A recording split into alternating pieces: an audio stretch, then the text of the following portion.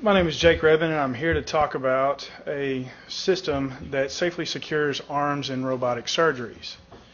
Growing up, my father was a surgeon, and his father was a surgeon. So while everybody else got to watch cartoons while they grew up, I watched slide presentations of surgeries.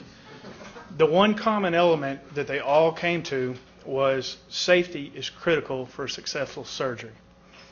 The Secure Arm System is a product that can help make robotic surgeries safer. Today I hope you see a product that sparks your interest. Right now there are no standardized products for arm restraints in robotic surgeries. As a result, there have been cases of nerve damages. There is restricted access to the IV sites, to the improper arm positioning, oximeter monitors, and increased prep time for the surgical nurses. Right now, in the robotic surgeries, the surgical nurses are taking 15 to 25 minutes to set up and break down what they're having to create in the OR. There's multiple pieces that they have to construct, and they're wasting supplies, and there's no standardization process. So each surgery, they're having to put together a whole new piece. These are some pictures of what they're doing right now. The first picture shows all the supplies that they're having to utilize to actually restrain the arm. The middle picture is showing the process of what they're having to do to restrain the arm, because in robotic surgeries you have to make sure that your fingers and hands are protected or they can get pinched or cut off by the machines. And the final result is the last picture. If you look to see how bulky that is, that's not a very conducive environment to check oximeter monitors or IV sites. The advantage to the Secure Arm System is its fast, anatomically correct positioning. You're going to have full access to IV sites, the oximeter monitoring. There's 100% visibility for the anesthesiologists. They're not having to take apart the system, look at the arms, look at the IV sites, and then put them back on. They can leave our system on and view all of these things. And the patients are spending less time under anesthesia by using our system. This is our patent pending system. As you can see in the first picture, the IV site, if you look at the entry point where the arm goes in, there is two perforated sections that can be removed. So if you have an arm that's a little bit shorter for a patient, you can remove those to customize it to fit their arm comfortably.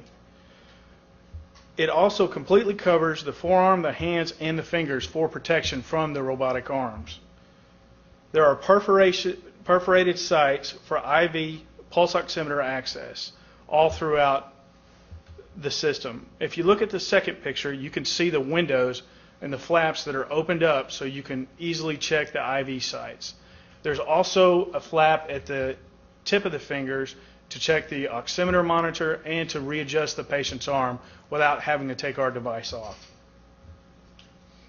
It's anchored and secured to the patient by a 16-inch strap of fabric that is connected to the bottom part of the device, and it's slid underneath the patient, and the patient's weight is used to restrain the arm to their side. There are other medical applications right now other than robotic surgeries that this can be used for. It has great use for ICUs, nursing home, psychiatric hospitals, anywhere that the arm needs to be restrained but you still need to have access to these sites. Right now there's a wonderful marketing opportunity for this. Da Vinci is a leading supplier of robotic-assisted surgical devices. They estimate targeted procedures of 2 million surgeries worldwide in 2012. Right now, there's no standardization of arm restraint devices, so this leaves the market wide open for us. The robotic market is also increasing every year by 20%. Competitions right now are Innovative Medical Products has a lap wrap device out. And what this is, it is 3 different sections of a hook and loop system that straps the arm to the patient's side. And if you want to view the IV site or readjust the arm, you have to take all of these off, readjust the arm, and then reapply them. The surgical Hammond arm protector was patented in 1996. I've yet to see that out on the market, but it was a gel mitten device, but it doesn't allow access to the fingertips. So you have to slide their hands out of it to check the oximeter monitors and then slide them back in. The surgical arm positioning pad is a customizable restraint like ours, but it leaves the hands open for possible injury from the machines as they're moving around during surgery. The surgical arm support system was patented in 1996, is made of a flexible fabric that secures the forearm, but once again leaves the hand open to injury.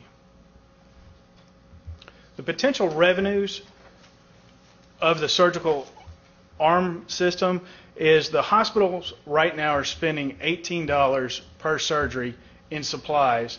They're spending 15 to 25 minutes of OR time and surgical nurse time in constructing these. The secure arm system is $40 per surgery, $20 each arm, and it takes less than 5 minutes to apply it. It saves 20 minutes of surgical nurse time and OR time. Our cost right now is $20, and that's from quotes we've received from local manufacturers, and that's at a 50% markup that we would sell it. The secure arm system will standardize the process of how surgeons would secure arms during surgeries. Our next steps are to analyze follow-on products that we have that will complement the surgical arm system. We are partnered with a new venture creation team at UALR who is currently helping us write the business plan so it'll be street ready by December. And we're seeking an expression of interest from potential investors to bring the secure arm system to the market. Does anybody have any questions?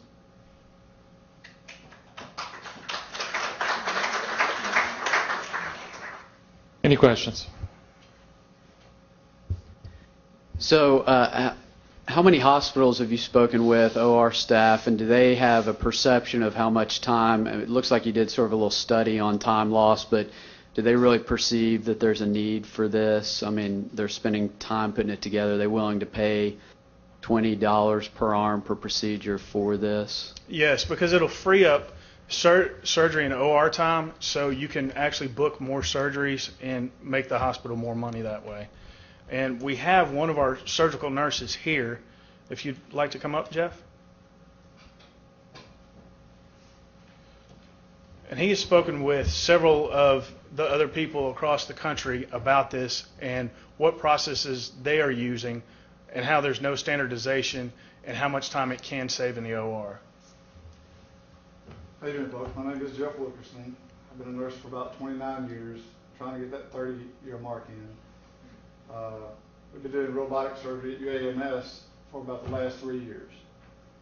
Early on, once we realized that we were getting the robot, early on in our experience, we realized that we were taking entirely too much time, OR time, to get this patient ready for surgery. When we first started out, it took roughly 18 to 25 minutes, as mentioned, to secure their arms. And the reason we need to secure their arms and why that's so important, 2 to 3 times a year, someone loses a finger because of the stirrups that the patients are normally in. Their fingers lie over the working mechanism of the stirrup, and if that stirrup is moved in that procedure for any reason, and that finger gets caught in there, it can be removed, and you're not going to hear a sound. The patient's under anesthesia. They can't tell you, someone hurt my finger, something hurt my finger. So they wake up with 9 instead of 10 fingers that they went to surgery with. With our device, we can cut our prep time down to approximately 3 minutes on the outside with far better protection for that patient while they're in that room. Our number one goal is to see that everyone leaves with as many fingers as they attended. Do what we need to do to take care of our patient, and the day we stop doing that will be the day we need to walk out. What's the going rate for an ER room? I don't know. OR room? OR room, yeah. Sorry. $500 to $700 per minute. if they're in that room and on that table. Yeah. We can reduce that cost tremendously to that patient's insurance company. It's been a long time since I did surgery as a medical student, but so I have a stupid question. Why are you limiting this to robotic surgery? It seems like it would have an application. We're not Okay. we're not limiting this to robotic surgery, but right now we do have a niche in robotic surgeries that we can fill, and then we're going to take over that market and expand it out to the other surgical markets. So cost-wise, we have an inside track on the robotic market. I assume it's just a medical supply. There's no FDA regulatory hurdles here. Correct. Other questions? We're running way ahead here, so question in the back. Hi, Heath Carlock. I was wondering if there's a guaranteed safety by using your system. I know that the nurse here has spoken, and he said it's been productive in his assessment. But can you guarantee that people won't lose fingers? Do these machines or robots that people use during surgeries, can they potentially still get to fingers? The fingers will be secured in. Can we go back in the slide? How do I do that? If you look at the picture, the hands are encapsulated inside the shell, so you don't have fingers that are just hanging out to where they could get pinched in that. It's not a guarantee. Anything can happen in a surgery, but it's going to help prevent something like that because the hand is inside an apparatus.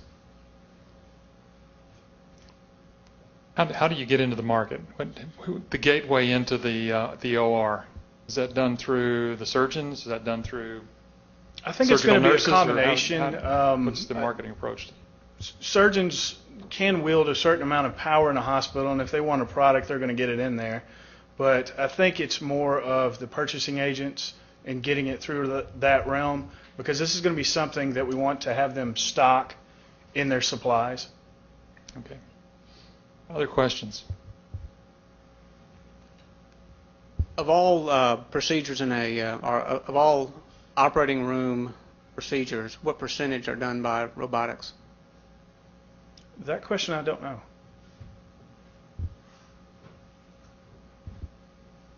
Any opportunities with Da Vinci?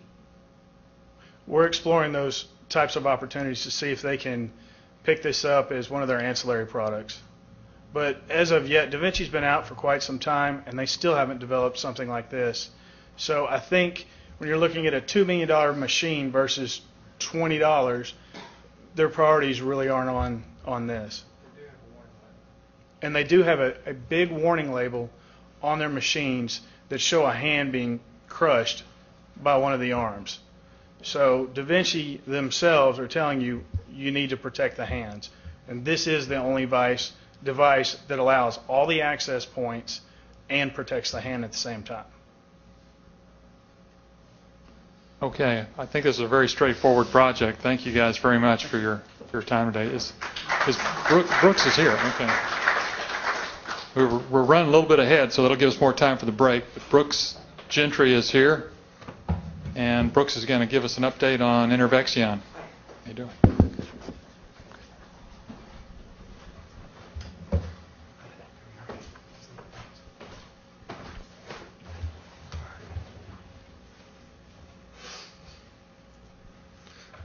Well, thanks for having us back again this year. It's nice to be able to give you an update on where we are. We've made some significant progress in the last year and in the last few months in particular.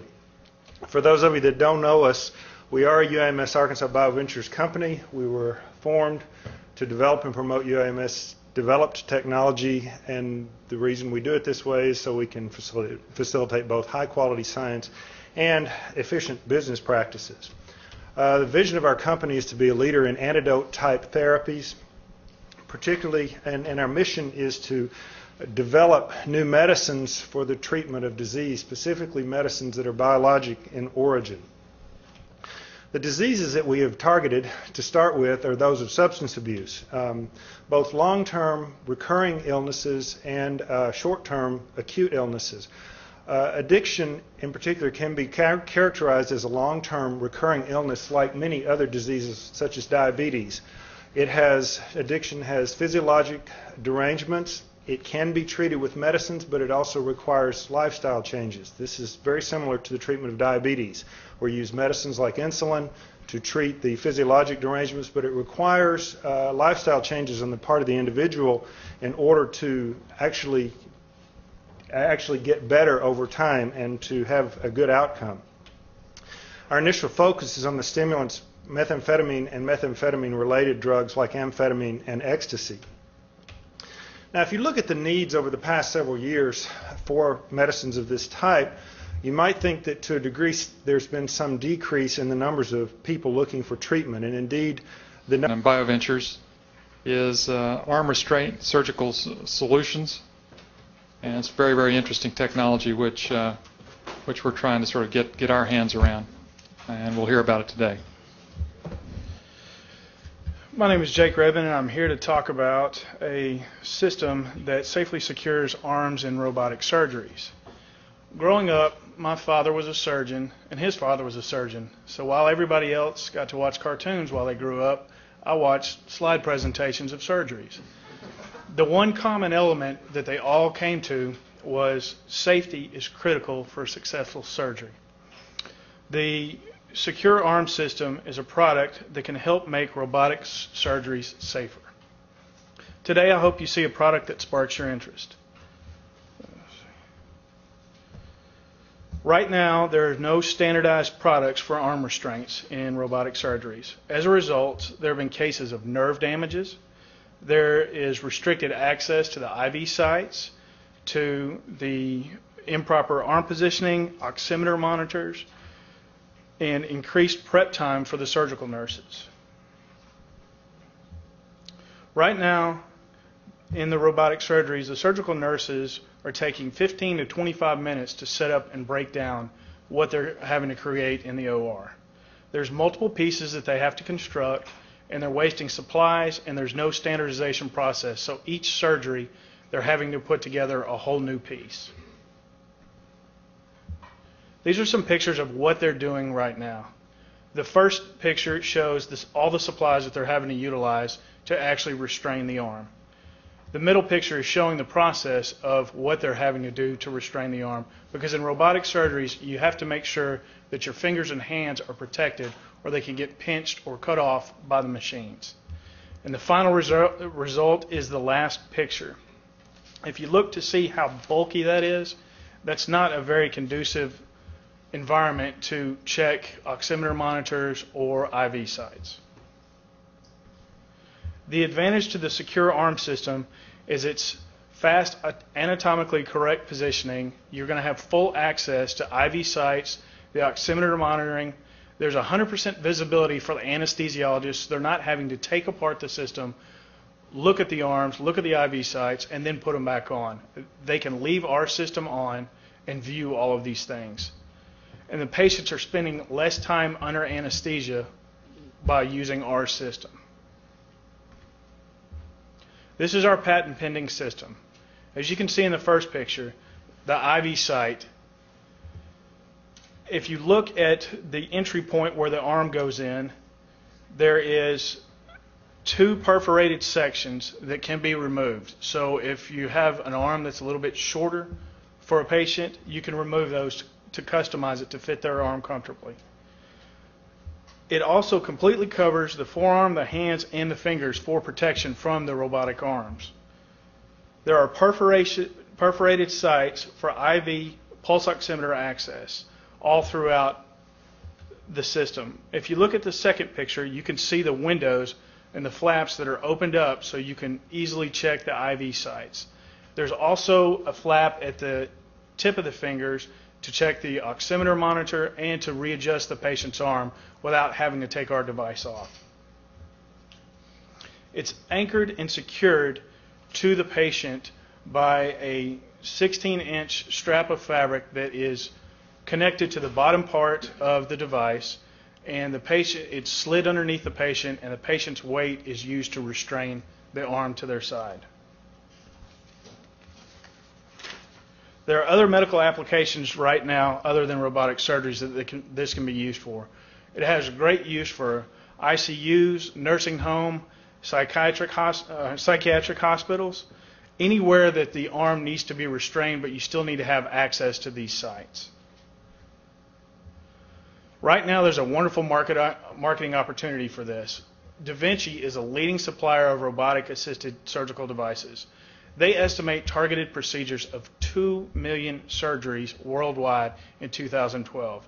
Right now, there's no standardization of arm restraint devices, so this leaves the market wide open for us. The robotic market is also increasing every year by 20%. Competitions right now are Innovative Medical Products has a lap wrap device out. And what this is, it is 3 different sections of a hook and loop system that straps the arm to the patient's side. And if you want to view the IV site or readjust the arm, you have to take all of these off, readjust the arm, and then reapply them. The surgical Hammond arm protector was patented in 1996. I've yet to see that out on the market, but it was a gel mitten device, but it doesn't allow access to the fingertips. So you have to slide their hands out of it to check the oximeter monitors and then slide them back in. The surgical arm positioning pad is a customizable restraint like ours, but it leaves the hands open for possible injury from the machines as they're moving around during surgery. The surgical arm support system was patented in 1996, is made of a flexible fabric that secures the forearm, but once again leaves the hand open to injury. The potential revenues of the surgical arm system is the hospitals right now are spending $18 per surgery in supplies. They're spending 15 to 25 minutes of OR time and surgical nurse time in constructing these.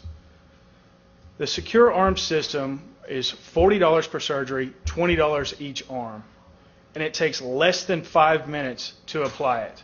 It saves 20 minutes of surgical nurse time and OR time. Our cost right now is $20, and that's from quotes we've received from local manufacturers, and that's at a 50% markup that we would sell it. The secure arm system will standardize the process of how surgeons would secure arms during surgeries.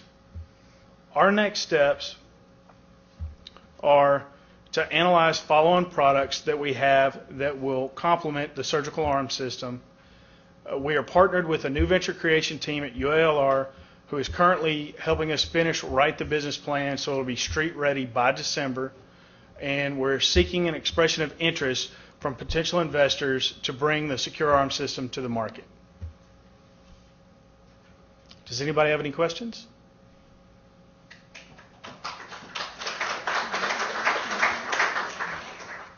Any questions?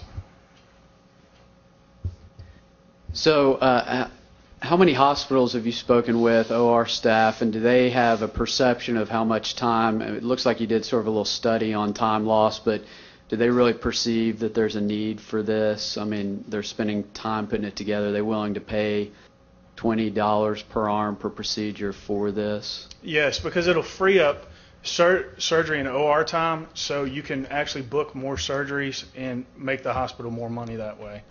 And we have one of our surgical nurses here. If you'd like to come up, Jeff. And he has spoken with several of the other people across the country about this and what processes they are using and how there's no standardization and how much time it can save in the OR. How you doing, folks? My name is Jeff Wilkerson. I've been a nurse for about 29 years, trying to get that 30-year mark in. We've been doing robotic surgery at UAMS for about the last 3 years.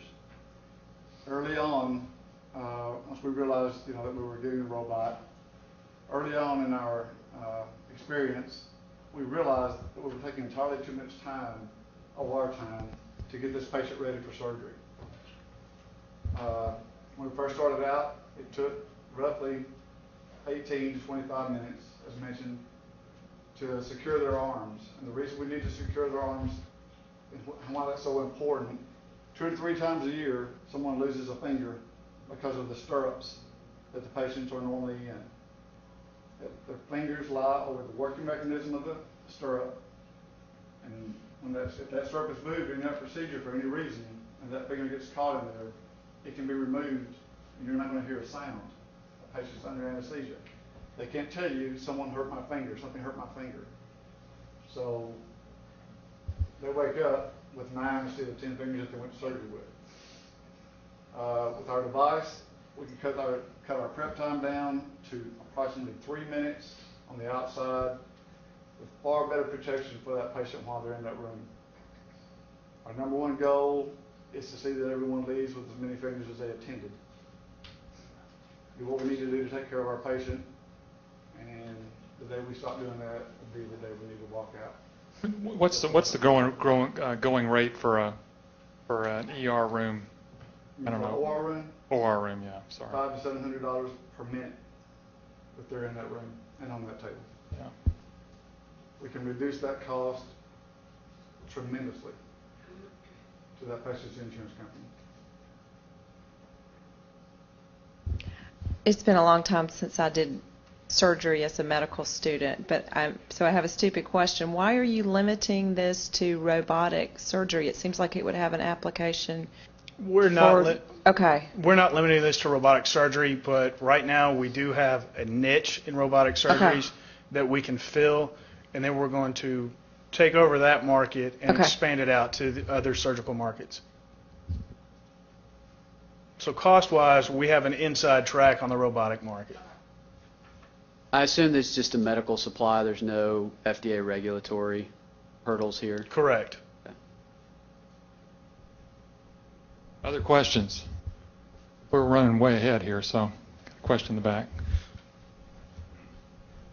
Hi, Heath Kerlock. I was wondering if there's a guaranteed safety by using your system. I know that the nurse here has spoken, and he said it's been productive in his assessment. But can you guarantee that people won't lose fingers? Do these machines or robots that people use during surgeries, can they potentially still get to fingers? Well, the fingers will be secured in. Can we go back in the slide? How do I do that? If you look at the picture, the hands are encapsulated inside the shell, so you don't have fingers that are just hanging out to where they could get pinched in that. It's not a guarantee. Anything can happen in a surgery, but it's going to help prevent something like that because the hand is inside an apparatus. How do you get into the market? The gateway into the OR, is that done through the surgeons? Is that done through I think it's going to be a combination. What's the marketing approach? Surgeons can wield a certain amount of power in a hospital, and if they want a product, they're going to get it in there. But I think it's more of the purchasing agents and getting it through that realm, because this is going to be something that we want to have them stock in their supplies. Okay. Other questions? Of all procedures of all operating room procedures, what percentage are done by robotics? That question I don't know.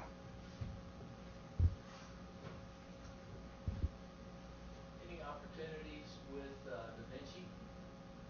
We're exploring those types of opportunities to see if they can pick this up as one of their ancillary products. But as of yet, Da Vinci's been out for quite some time, and they still haven't developed something like this. So I think when you're looking at a $2 million machine versus $20, their priorities really aren't on this. And they do have a big warning label on their machines that show a hand being crushed by one of the arms.